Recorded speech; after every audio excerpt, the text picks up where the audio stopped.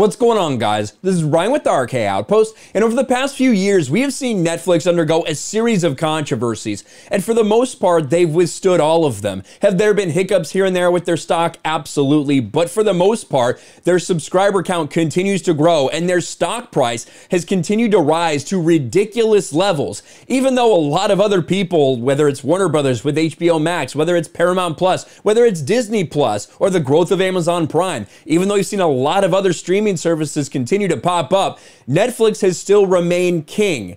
But over the past few months, we've started to hear rumors that that subscriber count had really slowed down. And after the earnings report we got today, Netflix stock went into an absolute free fall as people are panicking because it looks like the growth of Netflix has finally crawled to a stop. Take a look at the headline. Netflix plunges after forecast for new customers disappoints. And indeed, you can see the headline from Deadline. Netflix narrowly misses subscriber target in Q4. Stock tumbles because it's not really about narrowly missing it in Q4. Q1 of this year is what people were really worried about when Netflix put something out that was a very bad indicator to investors. And when we go to the Netflix stock, you can see it's sitting at 500.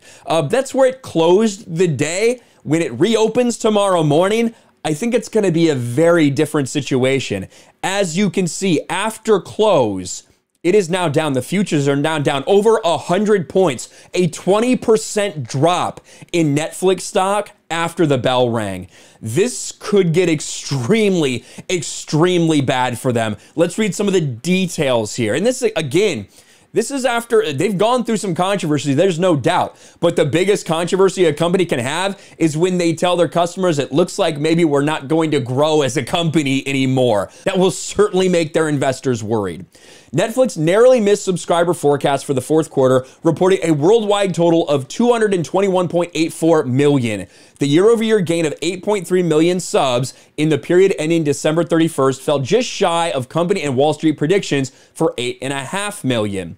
Netflix also said Thursday in releasing its earnings that it expects to have 224.3 million subscribers by the end of the current quarter, which would be a gain of fewer than 2.5 million new customers. That also appears to be dampening investor enthusiasm.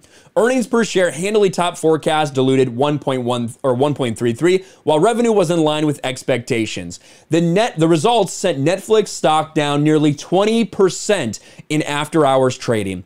It closed the regular day at 508, a decline of 1%. After hitting all-time highs last fall, it has tumbled to its lowest level since last spring amid the broader pressure of tech stocks and questions on some investors' mind about its ability to stay ahead of the streaming pack. And a lot of other headlines around the financial news sector didn't look as nice or as pretty as this. Look at Market Watch. Netflix stands to shed nearly $45 billion in market cap after borderline catastrophic forecast. Executives expect less than half of new net subscribers that analysts projected for the Q1 of 2022, sending shares down nearly 20% in late trading. Now there has been indications that Netflix has slowed down. We looked at The Witcher Season 2, and I tried to make this point that The Witcher Season 2 is not as watched as a lot of people would have expected it to be. After a hit Season 1, what we've seen with Netflix over the years, when you have a hit show, that second and third season just continues to go up and up and up. But that wasn't the case with The Witcher. It actually was a little bit less, even though they bragged about it making the top 10. It didn't do as good a ratings as the first season. That's remarkable and very against the trend that we've seen for Netflix over time. And there has been rumors out there, like I said, and I wanted to go to this chart. You can see that in November, the end of November, these things, we had over $600 for Netflix stock.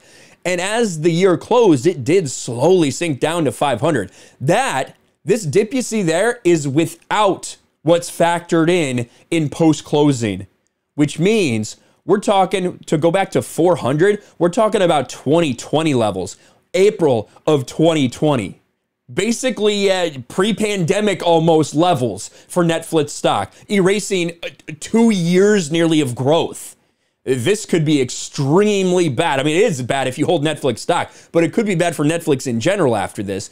But there was some indication that this might have happened, that some people forecasted this, that Netflix themselves saw it, because this news came out. Netflix raises subscriber prices again ahead of earnings. The Netflix basic plan rose by $1 to $9.99. The standard US subscription now costs $15.49, up from $13.99. And the premium plan up to nearly $20 a month from $17.99. Now, a lot of this probably has to do with inflation, but a lot of it probably has to do with the fact that they realize they're growing slower than they thought. Is it because people are tired of woke garbage? Maybe. Is it because there's so many more options available? Abso-fucking-lutely. Likely it's all of these things combined. But I mean, this was massive, massive news. People are legitimately panicking. It's funny, I saw a couple days ago, I saw someone saying, this is a great time to buy Netflix stock because it had been down in the recent months. Hopefully not too many people listen to that, although now you might want to think about it, because you'd have to imagine it'll rebound after this, right? I'm not a financial advisor. I'm not telling anybody what to do. That's for damn sure.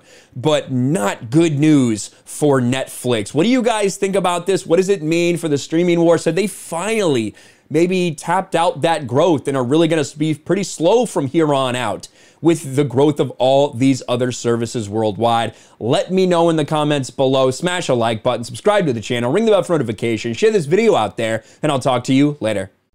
Thanks for watching, everyone, and a huge shout out to my patrons. I appreciate you guys so much. Want to follow me on Twitter or Instagram? Check out the description below. You'll find links to my PO box and my Patreon as well. And I'll talk to you guys later.